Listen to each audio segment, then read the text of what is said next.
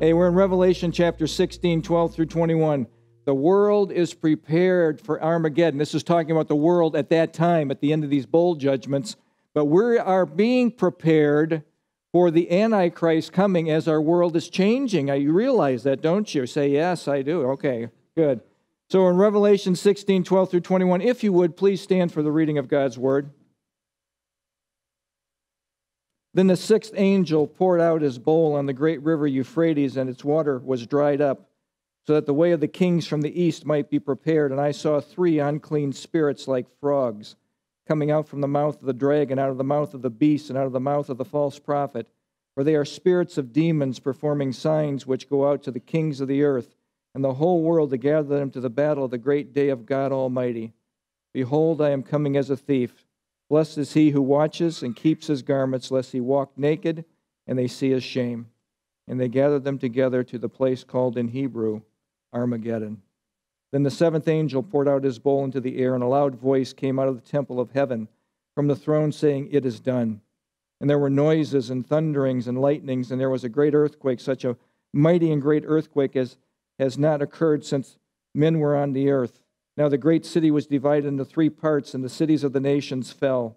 And great Babylon was remembered before God to give her the cup of the wine of the fierceness of his wrath. Then every island fled away, and the mountains were not found.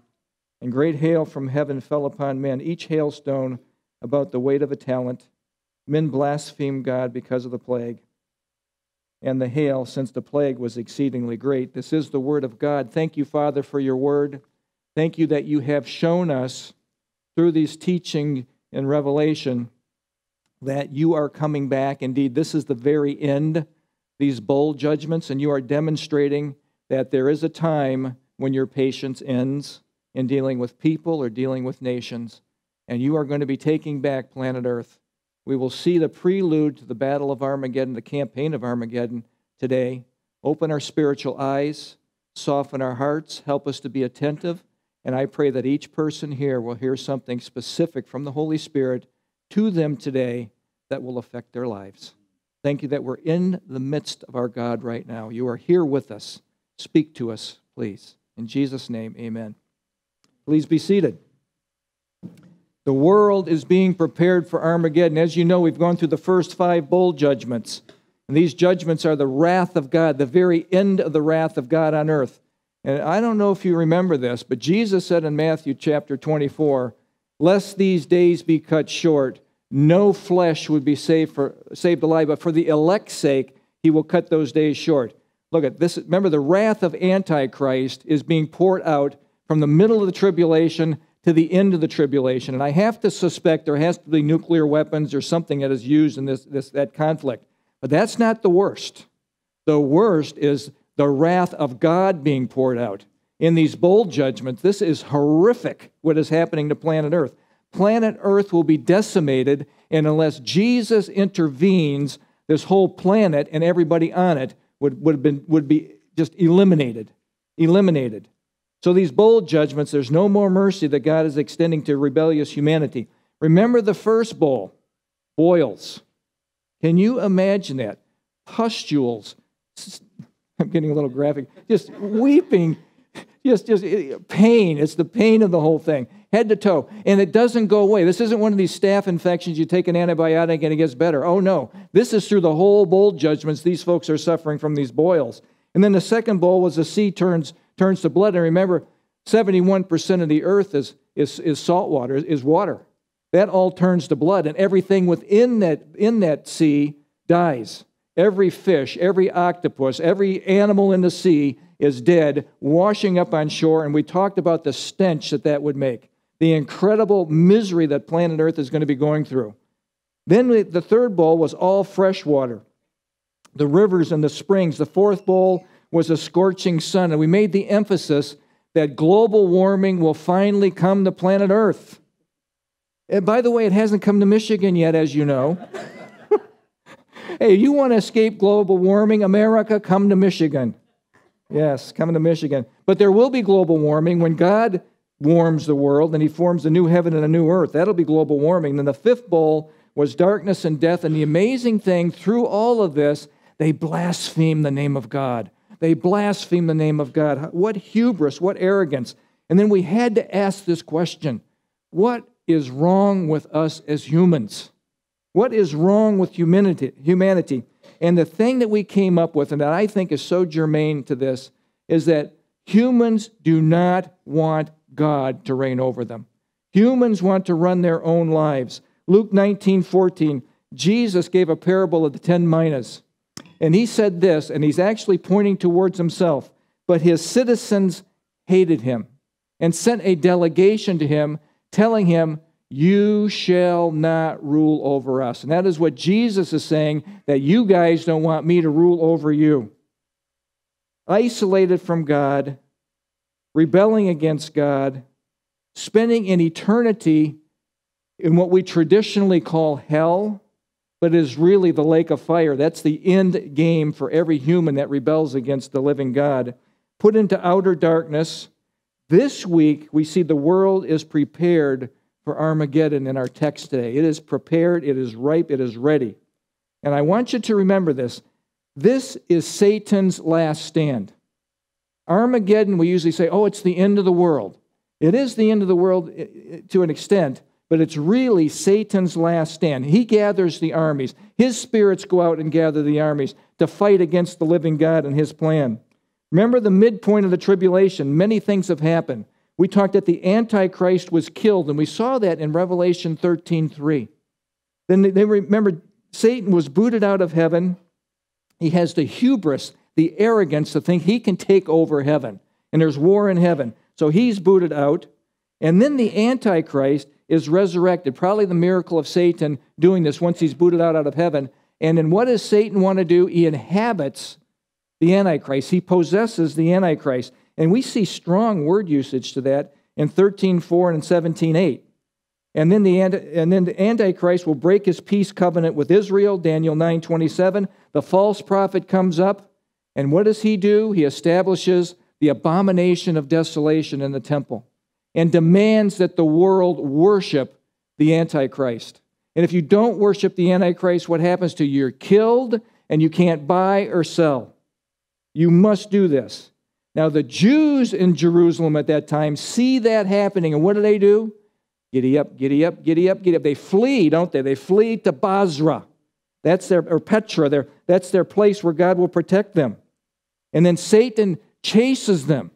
And what does God do? He's always a step ahead of Satan. I mean, Satan has to be the most frustrated dude in the universe. Every time he tries to do something, God goes, oh, I just moved my piece over here, over here. The earth swallows up his army. And what does Satan do? In a rage, he turns against the offspring, and he turns against those who keep the commands of God. Those Jews that are loyal to Yahweh, and every believer in the Lord Jesus Christ, he's turning on them to try to kill them. The earth dwellers, folks, are confirmed in their hatred of the true God. And we have seen that in these bold judgments where they continue to blaspheme God through all of the warnings, We've covered 5 bowls. We have bowl 6 and 7, and bowl 6 is going to be, we see the Euphrates River, this giant river, is going to be dried up. Verse 12. Then the 6th angel poured out his bowl on the great river Euphrates, and its water was dried up, so the way of the kings from the east might be prepared. Now, as I just said, the water from the Euphrates is dried up. Now, why would he mention this? Well, it's for the kings of the east to provide them a way to get into the Armageddon, get into this area. Now, I want you to think about something. I want you to think about the Euphrates River. This is a huge river. It's the biggest one in Western Asia. It's 1,780 miles long, 300 to 1,200 yards wide, 10 to 30 feet deep. It's an enormous size, and it's going to be dried up. And now some people postulate that it's dried up by the scorching heat, okay, the 4th bowl. But I would submit to you that I believe that these bowl judgments are the very end. I would say weeks, maybe a month, but it's a very short time to the end. Earth cannot be sustained after these bowl judgments. It has to be close to the end where Jesus is coming back. And I think that this is a miracle of God. Now, thinking about the Euphrates, I would like to put a picture up here. And the reason I'm doing this, you probably can't see this. This is the Tigris, this is the Euphrates, and this is Babylon. Babylon is located between the Tigris and the Euphrates River.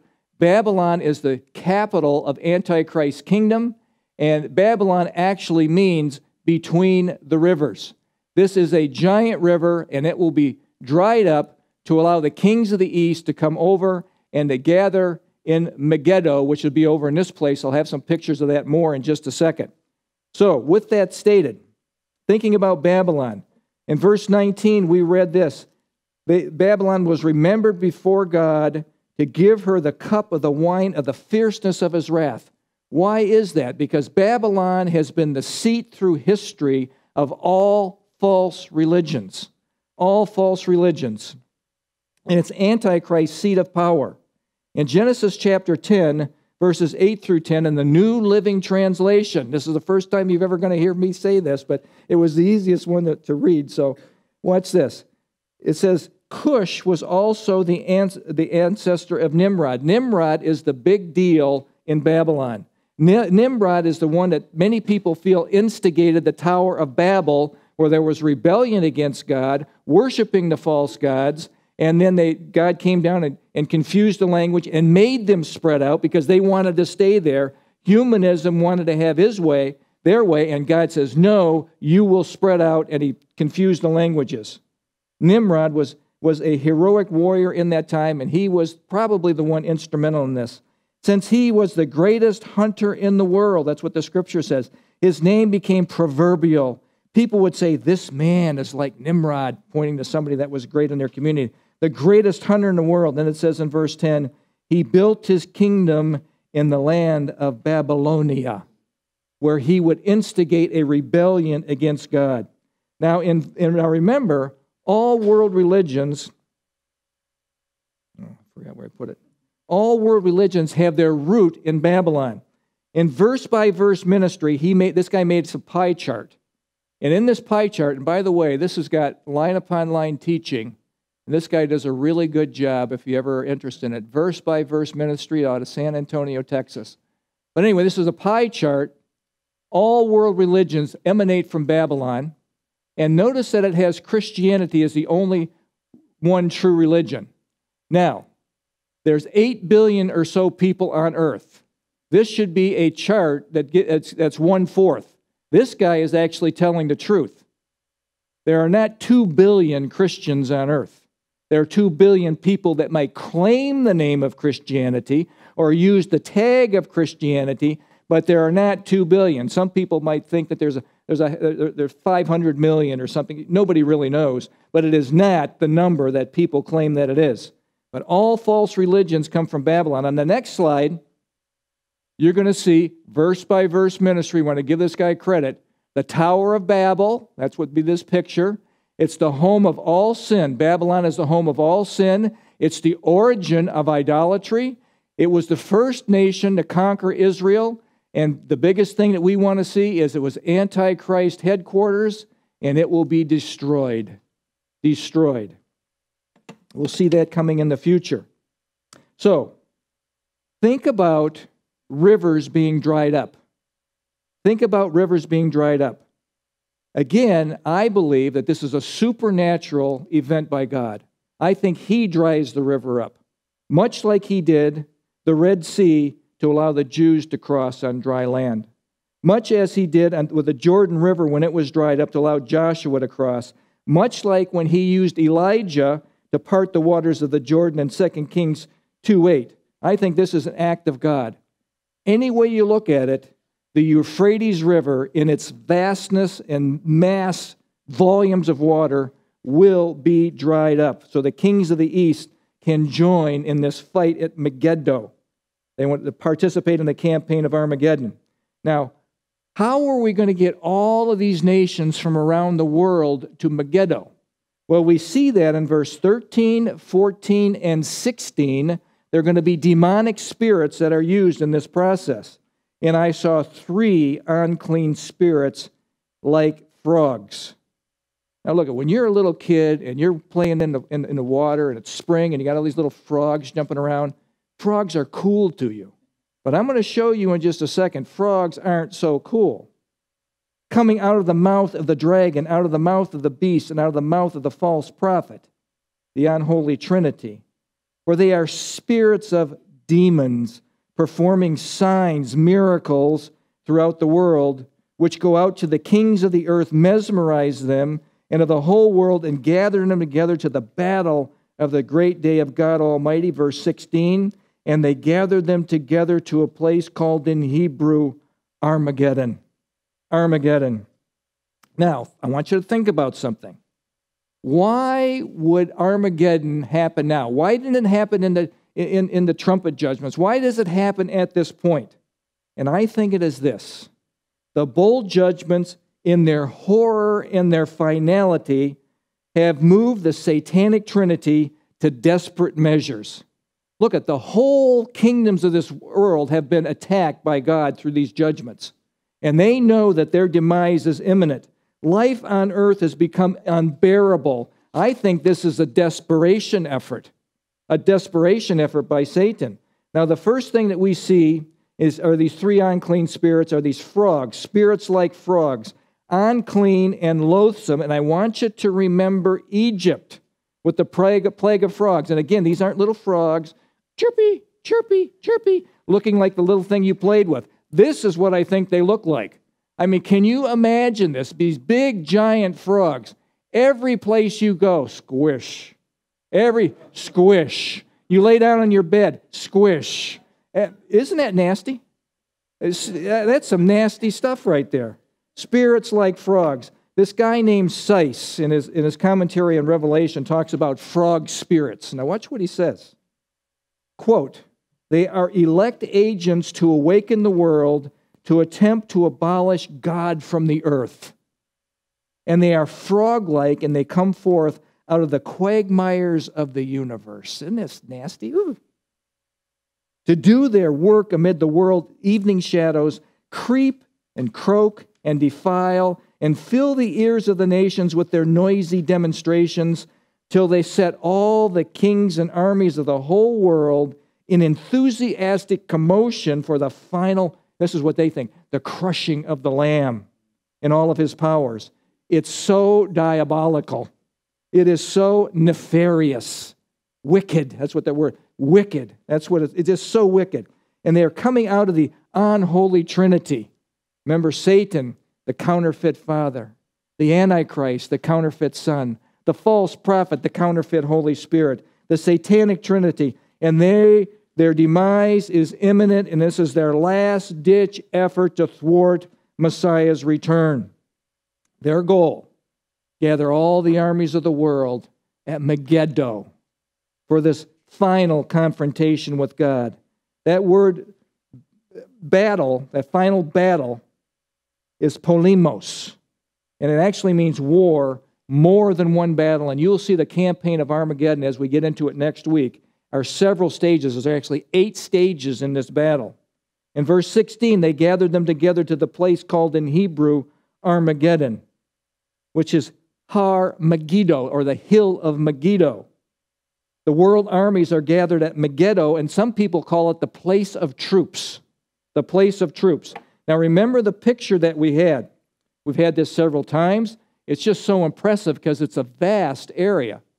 Now one thing I didn't mention is that this is in the Jezreel Valley. This is 145 square miles. You're not seeing the whole thing here. You're just seeing a little part of it. And it connects Asia, Europe, and Africa. And through history, caravans would go into Israel and disperse through these other places in the world with their goods. Armies came through the same way. In the next picture, we're going to have the Jezreel Valley, and I just wanted to point this out. It's a huge area. Again, 145 square miles. It was a trade route again. And the next slide. And the reason I put this in here demonstrates basically the same thing, but Megiddo is right on the edge of the Jezreel Valley. And this is where this campaign will take place. There are mountains on the north, south, east, and west of this valley. This is where all the armies of the world will gather under Antichrist charge and have the hubris and arrogance to think that they're going to defeat Jesus and his plan. That's an amazing thing to me. Amazing. The goal of the satanic trinity, and again, they're desperate. Okay, they're desperate. To kill every remaining Jew loyal to Yahweh. That's number one. And why are they doing that? To thwart the return of Messiah. To stop the Jews, you know the 2 things that they have to do. If you've been here, you know what this is.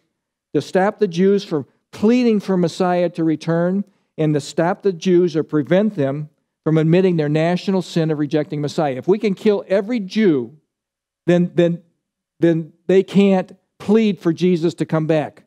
And that has been happening throughout history. Satan has known this for a long time.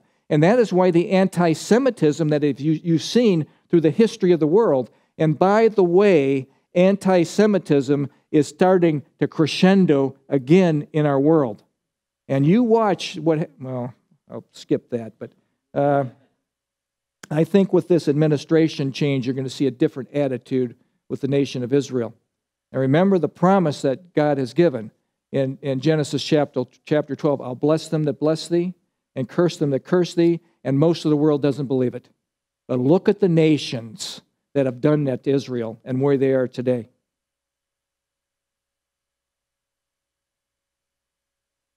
If all the Jews are dead, Satan wins. But you know what? Satan has a huge problem. You know what that problem is? God. God will preserve his people. The nation of Israel, his church, he will preserve his people. God will rescue his people. And again, many attempts have been taken throughout history to exterminate the Jews. And God will establish his new covenant with his people. The new covenant is a fact, folks. It is not a fantasy. The new covenant is where God will save the Jewish people, the remnant. It is recorded in Jeremiah in several places, but the easiest one to read and the most succinct, I think, is Jeremiah 31:31. He says this, "Behold, the days are coming, says the Lord, when I will make a new covenant with the house of Israel." Now remember, all the covenants that we are given in Scripture are given to Israel, not the church. The church benefits because it's grafted into Israel, but Israel is the focus of that. We are beneficiaries because we're grafted in. So not according to the covenant that I made with their fathers in the day that I took them out by the hand to lead them out of the land of Egypt, not the Mosaic covenant, not the law covenant, which they broke, though I was a husband to them. Remember, Israel is called the wife of Jehovah. The church is called the bride of Christ. There's a relationship there, an intimate relationship, says the Lord. But this is the covenant that I'll make with the house of Israel after those days. After what days? The tribulation, says the Lord. I will put my law in their minds, write them on their hearts, and I will be their God, and they shall be my people. Notice this intimacy. No more shall every man teach his neighbor and every man his brother, saying, "Know the Lord. For they shall know me from the least of them to the greatest, says the Lord. For I will forgive their iniquity and their sin. I will remember no more. God will take their stone hearts, make them into soft, pliable hearts." It's the same thing he does when he brings us into the family of God. He's doing with the nation of Israel. All of them will be saved. They will believe in Messiah in mass at the very end of the tribulation period. That's a praise God. Now again, the new covenant, remember, Jesus initiated the new covenant in his blood. And we remember that at the Lord's table. At the Lord's table. This cup is the new covenant in my blood. This do in remembrance of me. Think about this. The bowl judgments. Jesus is coming. The wrath of God is being poured out on earth. And Jesus is coming as a thief. Watch this. Verse 15. Behold, I am coming as a thief. Verse 15. Behold, I am coming as a thief. Blessed is he who watches, keeps his garments, lest he walk naked and they see his shame. A fact that most of the world denies.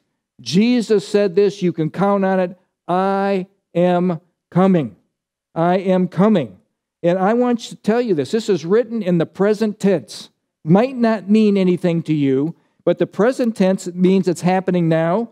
This is so sure in the mind of God that it's a fait accompli. It's happening now. He's on his way. This is a great thought for us, okay? This is a great thought for us. For the rest of the world, it's, But for us, it's, yes, come, Lord Jesus. He's coming as a thief, meaning this, no one knows the day or the hour of his return. Now, when someone starts saying that in 1988, there's 8 reasons, just immediately say he's not coming in. No one knows the day or the hour. Matthew 24:36, Jesus speaks of his second coming. He's coming in judgment. But of that day and hour, no one knows, not even the angels of heaven, but my Father only. What is Jesus doing? He's coming to take back the kingdoms of this world. Remember in Revelation 11:15, the kingdoms of this world have become the kingdoms of our Lord and his Christ. And what does it say? He shall reign forever. And you can just scream that.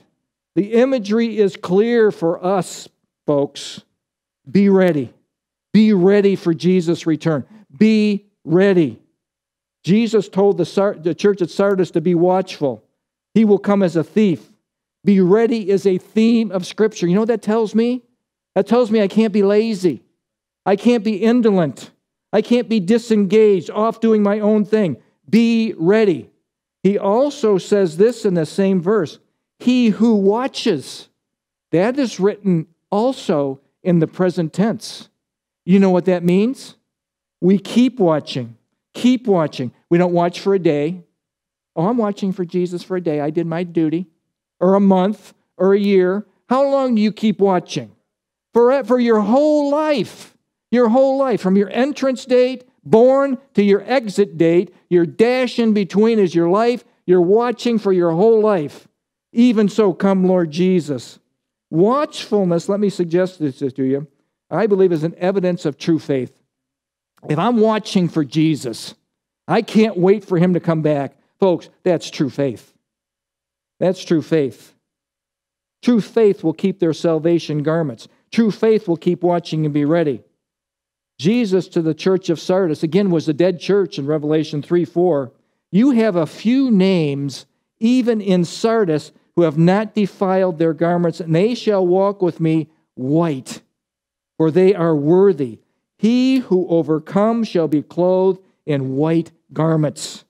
True believers, that is you. You are clothed in the righteousness of Christ. It's a picture of purity, righteousness before our holy God, all because of what Jesus did. Those who failed to watch were never true believers, never overcomers, never Nikeos, victors. Remember this, there's people that can look good, sound good, smell good, have the Christianese, do their religious stuff, but be tares among the wheat. Remember the wheat and the tares? They look the same, don't they? You can't tell the difference until the harvest. By the way, this is the wheat, this is the tare. And we went through that whole imagery where you can't tell until the harvest. Jesus knows. You can fool your brother. You can fool your sister. You can fool your mom and your dad. But you cannot fool Jesus. It's just that simple. A tare is not legitimate. Luke 21:36 says this. They are the ones who will not be counted worthy to escape all these things that will come to pass. They will be found naked and ashamed. Jesus' warning is clear. Watch and be ready. Jesus will come for you. Let me pause right there. That's going to come up on the screen. Jesus will come for you. This is a fact. And for us, that's oh, happy day. Now, he might come, and we're hoping, everybody in this room is hoping for the rapture of the church. Come and take me, Lord. I don't want to go through that process, that nasty process of dying. Okay? But this also speaks, he's going to come for you one way or the other. We have to remember that. So we are all to be called to be ready, to be ready, to be ready. Do you know this in Psalm 139:16? That all the days ordained for you were given before one of them came to be. You had an entrance, you had an exit date, you have a line. All of them were given to you. Some will go sooner, some will go later, but all of them go. How long did Methuselah live? That's the closest we ever got to tongues in here, wasn't it? Yeah. 969 years. 969 years. And you know what? He died. Noah lived 950 years. How long did he? What does it say after that? And he died. He died. After everyone's entrance, there's an exit, and they died. We have to deal with that. There's a reality there. There's a reality there. We're to watch and be ready. In verse 17, the seventh bowl is poured out. And the words here that you really want to focus on is this. It is done. It is done. Now watch this. Verse 17. Then the seventh angel poured out his bowl into the air in a loud voice. And I think this is God's voice. It's coming out of the temple. Remember, God is in the temple. Everyone else is out of the temple. This is the naos. This is the Holy of Holies. This is God speaking from the throne saying, it is done. It is done. It is finished. What is finished? Antichrist kingdoms are finished. Let me ask you a question, and I bet you know where I'm going with this. When did Jesus say, when he walked this earth, it is finished? It was on the cross. It was on the cross, the sixth cry from the cross in John 19:30. It is finished. Do you know what that cry was? It's a cry of victory. It's a victory chant. It's a cry of finality. The redemption price has been paid for you. Put your name there. Put your name there. It is finished. Jesus died for you, and he died for me. And that word should be music to the believer's ears. Music to our ears.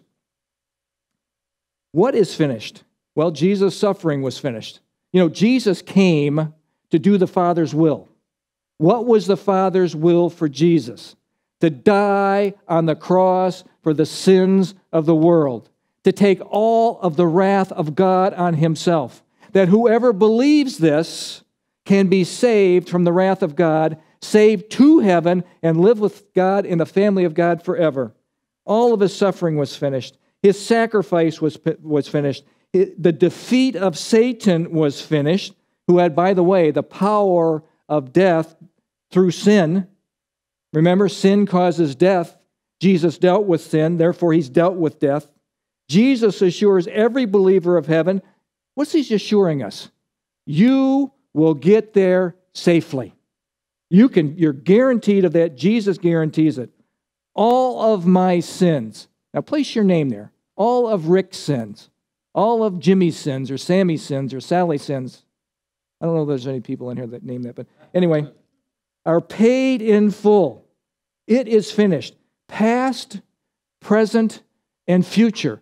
Every single sin in the history of the world was placed upon Jesus Christ on the cross. Now think about that statement, paid in full. Think about this. It's applied to believers only. Okay, you have to believe and receive the gift of salvation for this to be efficacious or effective for you. But think about what was paid in full. Listen to this list. Abortion, paid in full.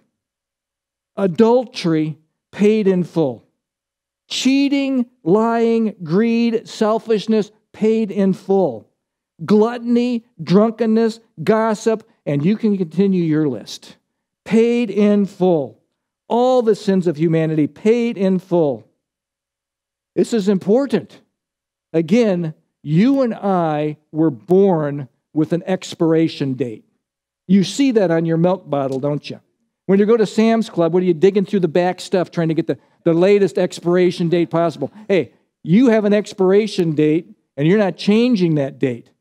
All the days ordained for you were given before one of them came to be. One of them came to be. Only Jesus can pay the full price for you. And again, it's effective only for those who believe. The seventh angel, with the seventh bowl, cries out loud and clear. Make no mistake about this, what he is saying. Jesus Christ, the one who paid the price to redeem us, to free us from Satan's clutches, is taking back the kingdoms of this world. Finally, we'll have a righteous king that will live forever and ever and ever. No more phony baloney governments. No more criminal governments. He's taking back the kingdoms of this world. And Satan, by the way, is indeed finished. His goose is cooked. And it's already cooked. He just doesn't know it yet. And Christ is this, Christus Victor. The victor over Satan. The victor over sin and death. Do you know what death is? Death isn't no longer existing. Death is separation from God. That's what death is. Jesus told Mary and Martha, it was the house of Mary and Martha when their brother Lazarus died. And they were kind of wondering, why aren't you coming, Jesus? We sent word for you, Jesus. Why aren't you coming to save our brother Lazarus? You love him. He's your cousin. I mean, for crying out loud, Jesus, come and save him. And he didn't. He delayed. And Lazarus was in the grave for 4 days. And then Jesus shows up. And he says to Martha, who's a little disturbed with Mary because she's tending to Jesus. She's doing her Martha stuff. And they're talking about that. Why? What happened, Jesus? And Jesus says one of the I am statements. Remember, the I am statements, there's 7 in the book of John. The I am is the ego eimi. He is saying 7 times in the book of John, I am the I am of Exodus chapter 3. I am the living God. I am the creator of the world. Remember, everything was made by God, and through him all things were made, and without him nothing was made that has been made. When we see Genesis 1:1, in the beginning God created the heavens and the earth, that was Jesus doing the creation. You have to remember that. Notice what he says in this, in John 11:25. And this is something that I like to say at every believer's funeral. Jesus said, I am the resurrection and the life. Whoever believes in me will live, even though he dies. And whoever lives and believes in me will never, ever, I'm exaggerating here, ever die. That is a promise to you. Never will you be separated from God. You know that Paul knew this in 2 Corinthians 5:8. Absent from the body is what? Present with the Lord. That's why we can say as believers, when we're going through the pain of the separation of someone dying that is a believer, there's still pain with that. Okay, death always brings pain, but it's momentary. It's momentary. God has given us a wonderful promise that one day we'll all be together in Father's house. Death has been dealt with. And we can say in our heart of hearts, oh, death, where is your sting? Oh, grave, where is your victory? Jesus has made this thing, as awful as it is, tolerable, because we know they're in a better place and would never elect to come back here. I've often told people, if I'm dying and you try to resuscitate me and I'm already halfway there, I'm going to be really ticked off at you coming back here. I mean, half my ribs are broken for the, yeah. It's so sad, folks, that people today, or the earth dwellers then, put their trust in satanic delusions, buy into the strong delusions, and they don't experience what Jesus has paid it all for. And what they face next in our text is terrifying. They will face a giant earthquake and hail that is 75 pounds apiece. Boom, boom, boom, boom, boom, boom, boom. Carpet bombing earth. Boom, boom, boom, boom, boom with this hail. Think about it. Verse 18 through 20. And there were noises and thunderings and lightning. Now remember in Exodus chapter 19, on Mount Sinai, when God is addressing the nation of Israel in preparation for the law, there were noises and there were thunderings and there were lightning, and the people were scared to death. This is the power of God being exhibited here. And there were noises and thunderings and lightnings, and there was a great earthquake. And watch this, such a mighty and great earthquake as not occurred since men were on the earth. Now the great city was divided into 3 parts, that's Jerusalem. And the cities of the nations fell all over the world. And great Babylon was remembered before God. They're going to get a special spanking. To give her the cup of the wine of the fierceness of his wrath. That's Antichrist headquarters. And every island fled away. The whole topography of earth is changing. And the mountains were not found. And great hail from heaven fell upon men. And each hailstone about the weight of a talent, 75 pounds. Men blaspheme. This is astounding to me. Men blasphemed God because of the plague of hail, since the plague was exceedingly great. That, folks, is mind-blowing. All of nature will bust loose. In terrifying devastation, the horror will be unimaginable. There are numerous earthquakes that we see in Scripture. Just in the book of Revelation, we saw in Revelation 6 there was an earthquake. We saw the 7th seal, there was an earthquake. We saw Jesus warning as it gets closer to the end time that there will be signs that tell us of birth pangs. There will be famines and pestilence and earthquakes in diverse places, all over the place, increasing. At the ascension of the 2 witnesses, remember when Antichrist kills them and they lie in the streets and the world is jumping hip, hip, hooray. And in 3.5 days, what happens? They rise up, they elevate, they are resurrected. There was a great earthquake then. This earthquake surpasses all of them. Haggai, in Haggai 2:6, said this. He prophesied about a great shaking which would involve all the nations prior to the recognition of Christ and the return of the Shekinah glory of God to the millennial temple. Remember, the Shekinah is a pillar of cloud, pillar of fire, pillar of light. How did Jesus go up in Acts chapter 1, verse 9? He went up in the clouds. How does it say in Revelation 1:7 when he returns? He comes back in the clouds. That's the Shekinah glory of God. The Shekinah glory of God. The effects of this massive quake are global, and hail are global. Jerusalem is divided into 3 parts, and you wonder what's the big deal there? Well, it's in preparation for the millennial kingdom. The cities throughout the world will collapse in utter ruin. Babylon will experience the fierceness of his wrath. And in chapters 17 and 18, after we get through with the campaign of Armageddon, we'll have more teaching on Babylon, on how horrific it really is. To top it all off, hailstones, 75-pounders, will be carpet bombing the earth. You ever see a B-52 when it goes over? Big giant thing. And they release their bombs all over the place. I mean, the devastation is amazing. Think of the hail balls, 75 pounds, all over Earth, all over planet Earth. And what do the earth dwellers do? Blaspheme God. They know who is bringing the destruction, yet they continue in their unbelief. It is an astounding thing to me. Now, in closing, the world is prepared for Armageddon. That is our talk. God has given us a clear picture. He's given us a clear picture of what's going to happen.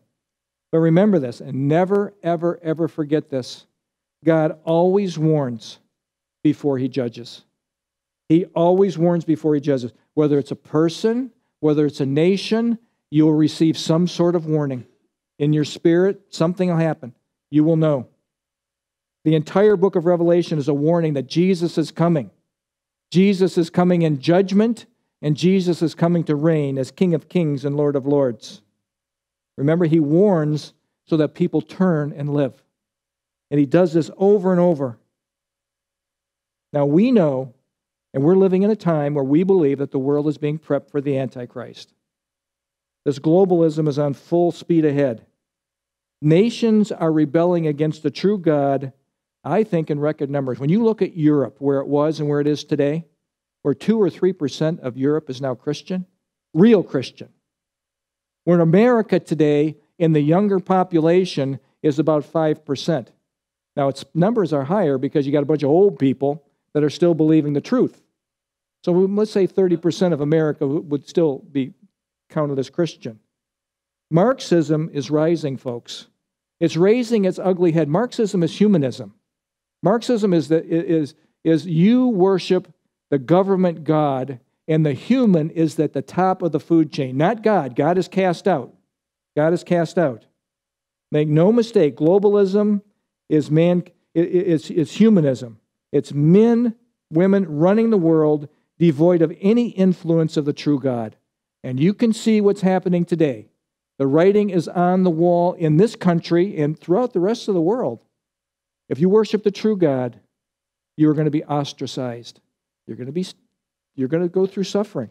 Hey, we're pre-trib rapture, but that does not mean that we're not going to suffer for our faith. We know that people throughout the world today are suffering in record numbers. You've heard this so many times, I don't want to really repeat it, but it is happening today. And we have been insulated from that. Insulated from that because we have worshiped the true God. We've enjoyed a standard of living that is unprecedented in the history of the world. America has. Why? Coincidence? Because we're lucky? We're just good workers. Oh, we're just so good. We're good. No. America was founded on godly principles. And remember this, obedience precedes blessings. That is a principle of life. Obedience to God precedes blessings. Our Constitution, our Bill of Rights, our republic form of government reflects this. The worship of the true God was the primary reason for people coming to America, to worship free of governmental interference. That is threatened today like none other time in the history of our nation. Even in the Civil War, there was a faith on both sides. On both sides. Christian nations have prospered under Christian principles and have now abandoned the true God and are now experiencing a decline in their cultures. There's chaos in the streets. And by the way, when you see the home disintegrating, that is kind of the end of a culture. And that is what we are seeing today. Good is called evil. Evil is called good. These are glaring signs of a decline. And what do? We cover our eyes, we cover our ears, and we pretend it's not happening. And God is warning, and God is warning, and God is warning. That's how He does. He always warns before He judges. They turn from the true God. The Bible warned us about what happened to Israel when they abandoned God, and we should learn from history, not tear down history.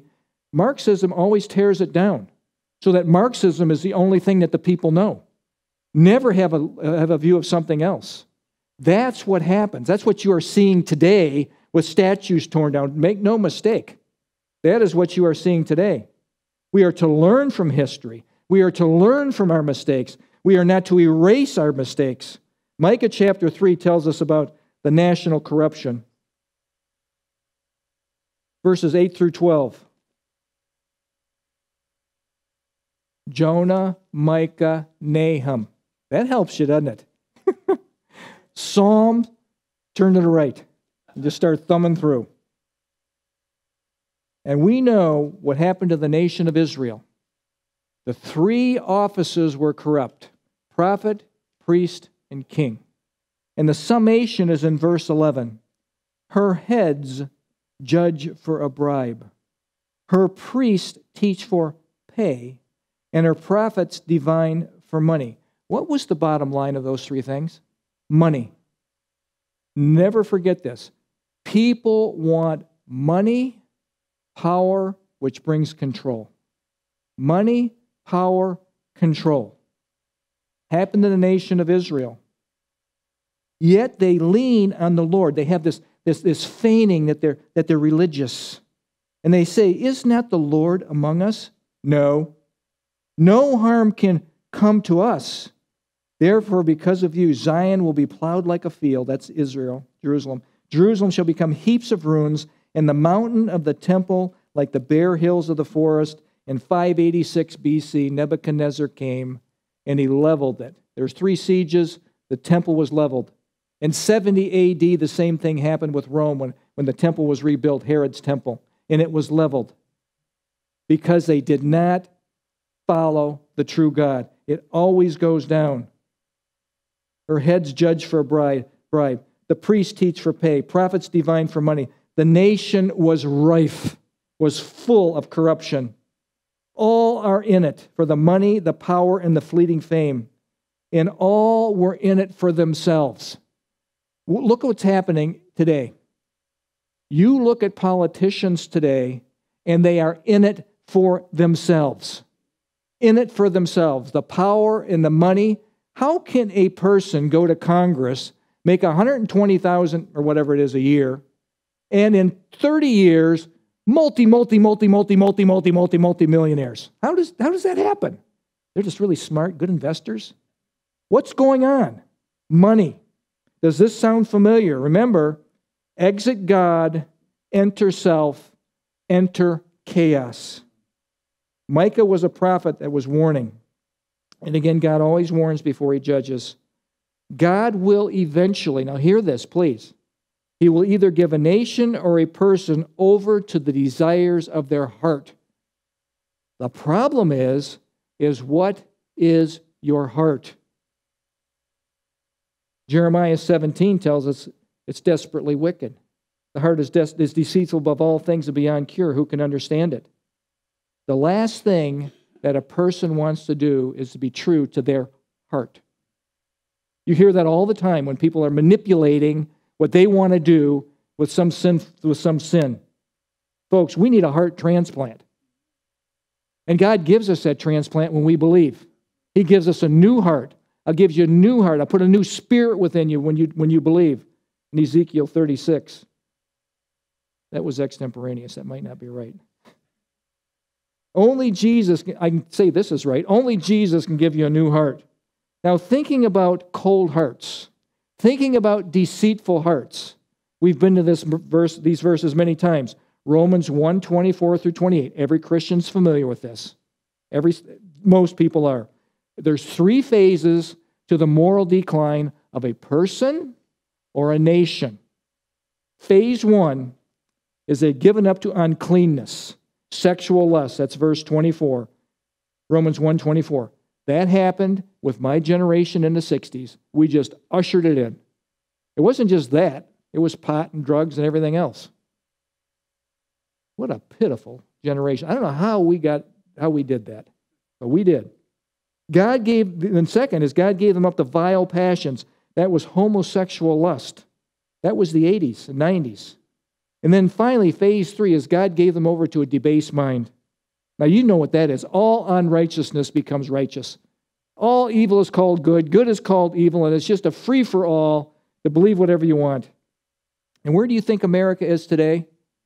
Phase 3. Given over totally. And I would suggest to you, we've heard a lot about America's best days are ahead unless America repents. Unless America turns back to the true living God, America will experience what the rest of the world experiences when they have turned away from the living God. We can join the ranks with the rest of the world. In our text today, the armies are massing in Megiddo. They are against the true God. They're being true to their hearts, their stone-cold hearts. They're fighting against God. And folks, they've been deceived by the master deceiver. This is true. And they think they can run the world their way. That's wrong. Nations will fight against God. How many people fight against God? Everyone that does not submit to Him are actively engaged in a fight against God. I will not have you rule over me, Jesus. I will have my way. Or I will make Jesus up in my mind in such a way that I control Him instead of He controlling me. So I can do whatever I want to do. The nations will fight against God, attempt to destroy the people of God. God has warned, and God has warned, and all that is left. When you get to the end of the road with a nation or a person, utter destruction of every and all that are aligned against the true God. The picture today in our teaching is this. The armies are gathered. Their plan has been established. Antichrist will get news from that Babylon has fallen. We'll see that next week. His capital will have fallen. Why is that? Because some of the nations have rebelled against him, destroyed his capital. Instead of going back to defend his capital, you know what he does? He turns on Jerusalem. He will take all of his forces to march against Jerusalem. The campaign has begun. And why does he do that? His goal is kill every Jew possible. The eradication campaign will be in full swing. Next week, the campaign of Armageddon, culminating in the return of the Lord Jesus Christ. He really is coming back. He really is. Take heart, folks. Jesus is coming. Jesus will come to judge, and Jesus will come to reign as King of Kings and Lord of Lords. And let me say this, your rescue is on the way. The King is coming. Amen. Let's pray. Father, we give you thanks for this time that you've given us again to study the infallible, inerrant Word of God. And Lord, I just pray that people will get a sense that you are in full control. This world looks out of control, but you are behind the scenes orchestrating what is happening. I mean, it might look awful, it might look terrible, and you've given some latitude to Satan, the demonic realm, but they have a leash. They can only go so far, and then you will come and return to establish your kingdom, where all the kingdoms of this world will become the kingdoms of our Lord and His Christ, and He shall reign forever. You are on a rescue mission, Lord. You're coming to rescue your people. And we thank you today for that. And we thank you for the day that you opened our spiritual eyes. You softened our hard stone hearts, and you gave us the ability to say yes to the Lord Jesus. Thank you for saving us. We'll say that for eternity. Thank you, thank you, thank you. In Jesus' name, amen.